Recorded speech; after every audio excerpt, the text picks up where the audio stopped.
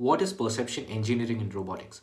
Perception engineering is all about getting data from sensors on the robot about the environment and making sense of it. Now, these sensors could be camera, LiDAR, ultrasonic, basically any sensor which lets you gather information about the environment. Talking about cameras and computer vision for robotics, we do all sorts of things like camera calibration, classical computer vision and deep learning to understand what the environment is all about, using visual information for SLAM. Talking about LiDARs, we use them for mapping the environment, for SLAM. So there are quite a few reasons we use these two sensors which are very famous, but we also use other kinds of sensors. So anything that gives you a perception of the environment, that is you can understand the environment better, is all about perception.